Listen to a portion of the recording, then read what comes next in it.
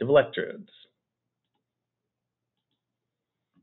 We can use electrochemistry to measure a lot of biological functions. So, for example, you got a critically ill patient, they're wheeled into the ER, the doctor needs blood chemistry information quickly to help her make a diagnosis.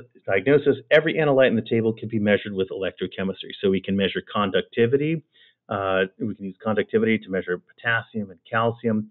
We can use contraction to measure calcium and magnesium. We can measure energy level to measure glucose, PO2, lactate, hemocrit, ventilation with PO2, CO2, perfusion with lactate, O2 saturation, hemocrit, acid base with pH, PCO2, and hydrogen carbonate, osmolality with sodium and glucose, electrolyte balance. We can look at sodium, potassium, calcium, magnesium, renal function with blood, urea, nitrogenation, and creatine. How are we going to do this? Well, we can do this through the miracle of electrochemistry. So here in figure 1522, what method of choice for determining different blood levels is going to, you're basically going to take your blood in, right? And then you're going to do a series of experiments, right? And then you got some sort of reference electrode and your blood goes out. We can look at different methods to determine these different ions. Other ion selective electrodes can measure medicines in blood, such as heparin, administered during surgery. It's going to have a series of little sensors that this thing is going to go past. Right? Oxygen and lactate are going to be measured by amperometry. We'll look at that later on in chapter 17. We can do hemocrit, which is a fraction of blood volume consisting of red blood cells, by electrical conductivity, and hemoglobin can be analyzed using spectrophotometry. Glass membranes, so classes of ion selective electrodes. We've got glass membranes, which we talked about already. We have solid state electrodes, which are based on inorganic crystals or conductive polymers. Liquid-based electrodes, which use a hydrophobic polymer membrane saturated with hydrophobic liquid ion exchanger, and compound electrodes, in which an ion selective electrode is enclosed by membranes separated by analytes from other species, or that generates an analyte in a chemical reaction. So we need to know about the selectivity coefficient, right? So if I want to measure something, I want to make sure that I am only measuring the thing I am interested in. I do not want to measure something else by accident. Ion selective electrodes are not perfectly selective. Interference can contribute to the overall ion selective electrode cell voltage. Selectivity coefficient gives the relative response of different species with the same charge. So we're going to give it this constant K, right? So what is my response to analyte X divided by the response to analyte A? The smaller the selectivity coefficient, the less interference by X when measuring A. So X bad, A good. In response to an ion selective electrode to its primary ion A and to interfering ions X of the same charge, this is going to look like this Nernst equation again. We've got some sort of constant, and we're going to have plus or minus Z is going to be the charge, and the log of the activities, and then the sum of the X selectivity coefficients of all the things times the concentration of your various interference. It can be either positive or negative depending on whether the analyte is a cation or an anion. So how is selectivity coefficient determined? You're going to prepare calibration curves for the analyte, let's say sodium, and expected interferences, potassium, calcium, magnesium. They're all going to act like sodium. We're going to choose the selectivity coefficient to calculate. So we're going to look at our K-pot for sodium and calcium. Right? We're going to measure the change in potential in a range where the calibration curve slopes are linear and approximately equal. So we've got some sort of Nernstian response. So our change in potential is going to be equal to our potential for calcium minus our potential for sodium. And in this case, we're going to get minus 363 millivolts.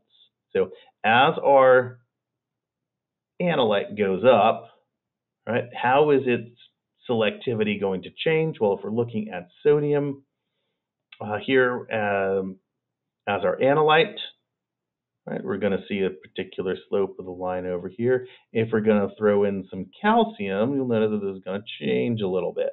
Right, we've got some interferences. Right, example, I got a fluoride ion selective electrode with a selectivity coefficient of 0.1 relative to hydroxide. What will the change in the electrode potential be if I've got 1 times 10 to the minus 4 molar fluoride at a pH of 5.5, and we raised it to a pH of 10.5. So we're increasing the amount of hydroxide at a higher pH. Our concentration of OH has gone up, and we're going to need to know how much is that going to interfere. So from our equations, we find that the potential with negligible OH minus at a pH of 5 is going to be some sort of constant plus 0.2636 millivolts. At a pH of 10, our concentration of hydroxide is significant. It's going to be 3.2 times 10 to the minus 4 molar. So the electrode potential is going to change. So our electrode potential is going to be that constant, minus 0.0592 times the log of 1 times 10 to the minus 4, plus 0.1 times 3 times 10 to the minus 4. And this is coming from our hydroxide. And this guy over here was our K. And this guy was our concentration of sodium. So the change is 2.295 minus 236.6, which is equal to minus 7.1 millivolts, which is within 2 orders of magnitude. If you didn't know about the pH change, you wouldn't think that the concentration of fluoride had increased by 32%. Right? So it's a pretty big change for a small amount. So test yourself, find the change in potential when 1 times 10 to the minus 4 molar fluoride at pH of 5 is raised to 9.5. All right, solid state electrodes. Solid state electrodes are going to use a slightly different trick than this selective membrane. So in the other ones, we had some sort of selective membrane. We built up a junction potential because we had an outside solution that varied. We had an inside solution that was constant. Here we're going to kind of change the structure of some of our crystals that are down, inorganic crystals that are down here at the bottom, where ordinarily we would find our glass membrane or our semi-permeable membrane. Okay? So we're going to look at a fluoride one. A fluoride ion selective electrode is used to measure the amount of fluoride in municipal water. In the fluoride ion selective electrode, we have this lanthanum fluoride crystal. It is doped with small amounts of europium. That's going to serve as our ion selective membrane. The EU2+ is going to create vacancies in the crystal that enable a tiny current of fluoride ions to move through the lanthanum fluoride. So you got this europium right over here, right? This is this guy in gray, and it's going to create a little hole. And some of our fluorides can move into those holes. And when we do that, now a new vacancy occurs, and maybe this fluoride can move. And so if I'm moving charges around, because fluoride has a minus charge, that is a current. So for our ion selective electrode, where we've got this crystal, right, we're going to have a very similar equation. We're going to have our potential is going to be some constant minus some other constant times 0.0592 times the log of the activity of the fluoride on the outside. All right, so we got some fluoride minus on the outside over here. The only interfering species is hydroxide, for which the selectivity coefficient is 0.1. At a low pH, so it's under acidic conditions where we don't have a lot of hydroxide, the fluoride is converted to HF, to which the electrode is insensitive. And so we're going to measure F minus in a high ionic strength buffer containing acetic acid, sodium citrate, sodium chloride, and sodium hydroxide at about a pH of 5. So if we look at the response curve or a calibration curve for our fluoride ion selective electrode, whereas we're going to change and increase our fluoride ion concentration, right? So from low to high, right? Our potential is going to decrease. We have a nice negative slope on this. But what it lets us do is, hey, if I've got 200 millivolts, I know that my fluoride concentration is going to be a log of about 3. When fluoride electrode was immersed in standard solutions maintained at a constant ionic strength of 0.1 molar, the following potentials were observed. So nice little table there. We're systematically changing the order of magnitude of our fluoride, we're going to get some millivolts. Because the ionic strength is constant, the response should depend on the log of the F minus concentration. We can use that to find the fluoride concentration in an unknown that gave a potential of 0 volts. Right? So we have enough here to build ourselves a standard curve.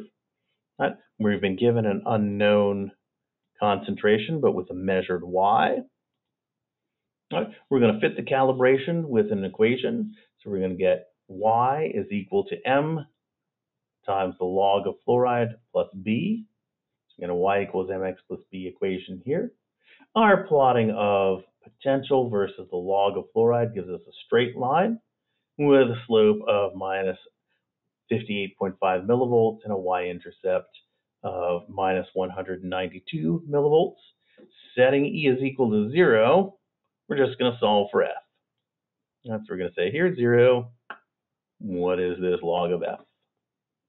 And we ended up with 5.1 times 10 to the minus 4, so somewhere in between minus 4 and minus 3 as our order of magnitude. See if you can do the same thing with the cell potential of 81.2 millivolts. And then ask yourself, is it still valid for 110 millivolts? Right? 110 up here outside our calibrated range.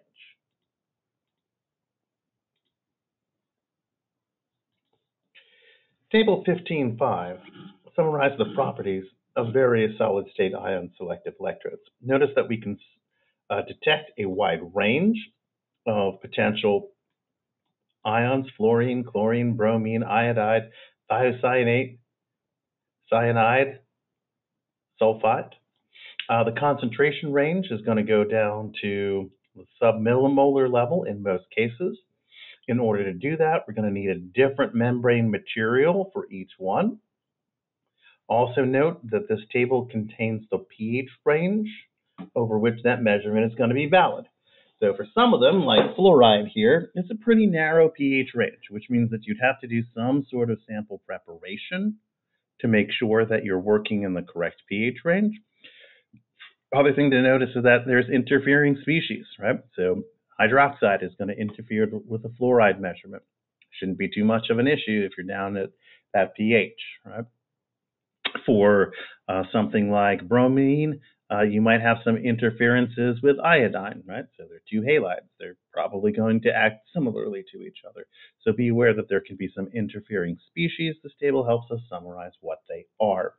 How you make these things, sometimes just changing the cleavage plane on that crystal can change the response type. So to make an ion selective electrode for hydrogen sulfide, so that's one of our industrial gases, HS, that's what they're going to put into natural gas to make it smell bad. So if you need to know if you've got hydrogen sulfide around, this is a type of electrochemical measurement that you could use. You're going to take a cadmium sulfide crystal and you're going to cleave it in such a way as to expose the cadmium planes. If you want to make an ion selective electrode for cadmium, you're going to take that same crystal and expose the sulfide planes. Yeah, so you've got some sulfide planes, right? And we got some cadmium planes. Just depending on how you slice that guy up, you're going to get different responses.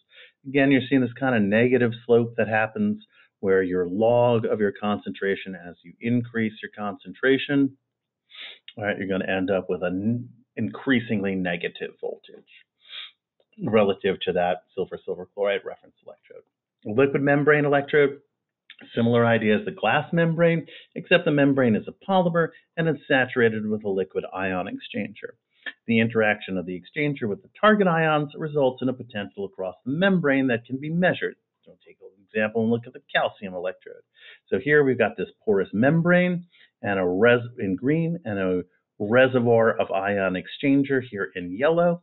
As the calcium comes into that sensing area, we're going to have some calcium coming up in here.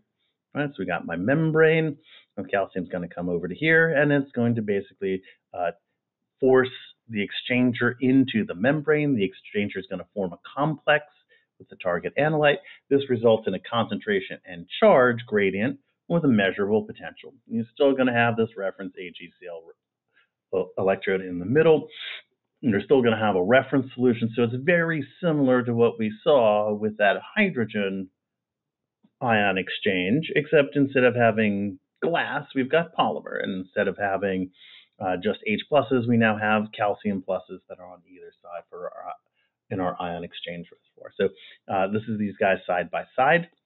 Their internal filling solutions are either going to be HCl or calcium, depending on what we're trying to measure. Right? If we're trying to measure calcium, we're going to fill it with calcium. If we're trying to measure H+, we're going to use H+. Rather than having a glass membrane, we're going to have this liquid membrane here with a porous membrane with a saturated ion exchanger, and then we got that ion exchange layer instead.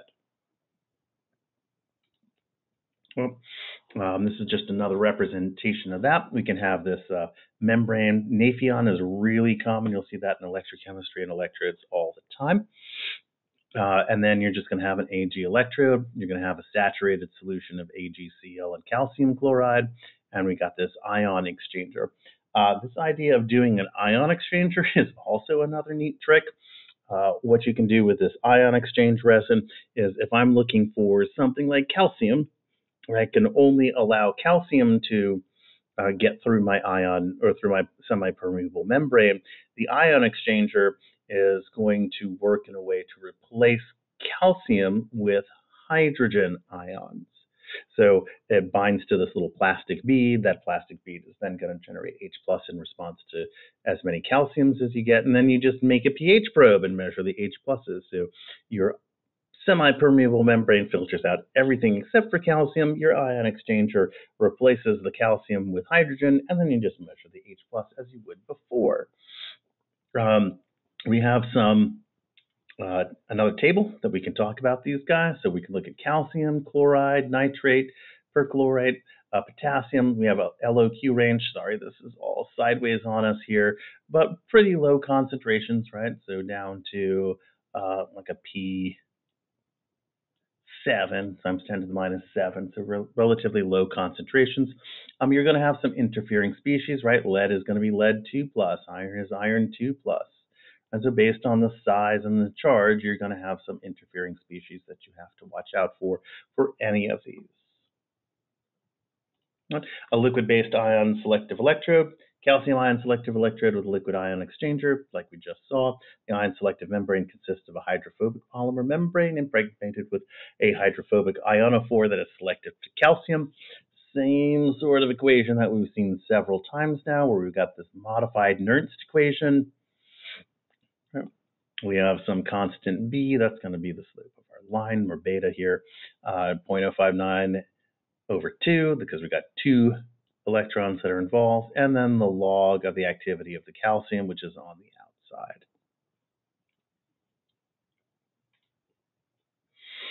We did this on Mars. This is not the only planet we've done this on. They did use a liquid-based ion selective electrode to study the pH of the soil on Mars. So the ionophore was a liquid-based ion selective electrode pH probes. It was ETH 2418, so we're going to measure between 1 and 9. We're looking at potassium and, we're looking at our potential for hydrogen and sodium and potential interferences for potassium and calcium. This is just the structure of that ionophore. So how was perchlorate discovered on Mars? With one of these ion selective electrodes. One of 4 wet chem labs on the Phoenix lander. The ion selective electrodes were embedded in the beaker compartment walls to measure ion concentrations. They looked at calcium, magnesium, potassium, nitrate, ammonium, sulfate, chloride, bromide, iodide, and H+. So in the beaker cell wall, so they basically sucked up some soil, they added some water to it, and they're like, hey, what's in here?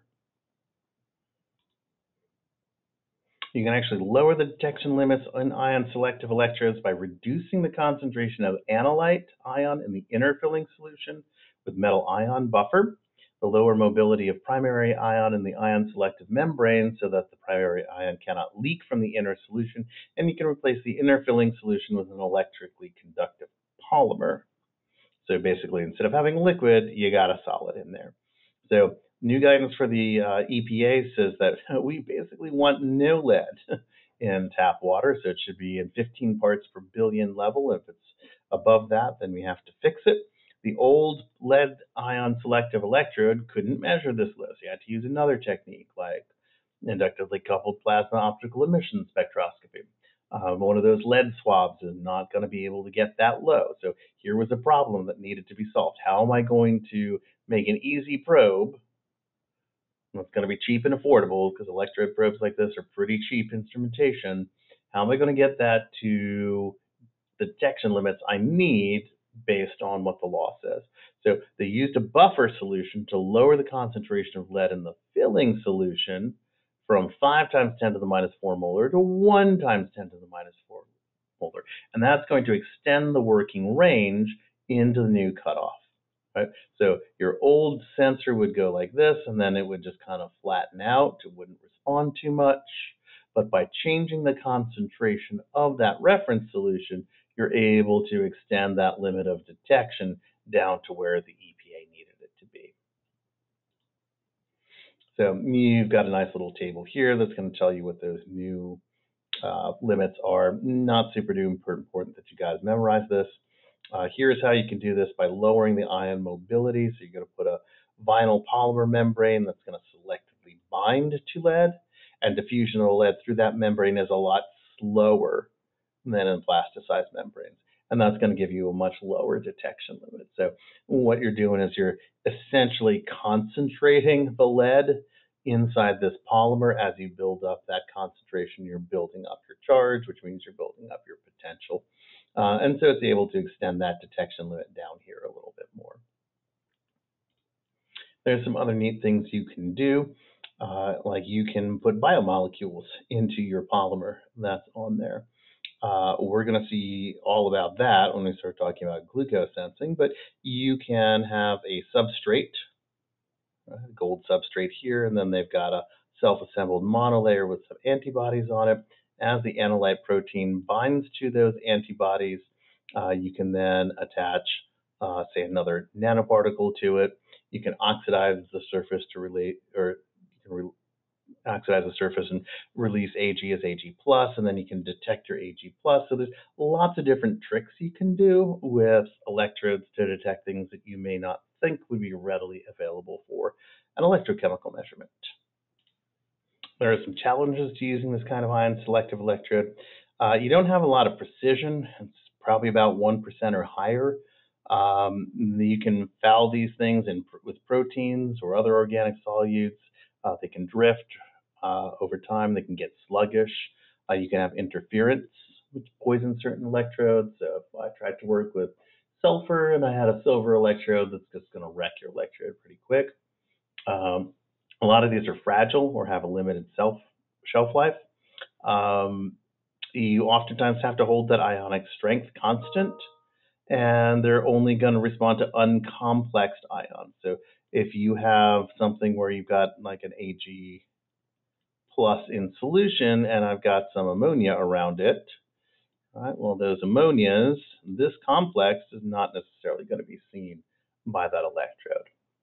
So yeah, can you do this? Yeah, you can detect calcium plus in human plasma. Much of the calcium plus in human plasma is complexed by other ligands and would ordinarily be invisible to an ion selective electrode-based sensor. Other measurement approaches can be used to see all of the calcium, both free and complexed, in the plasma. For example, capillary electrophoresis and inductively coupled plasma would work. The largest peak in there would be free calcium, but that's just using a different method. Some of our newest and more interesting chemical sensors are these solid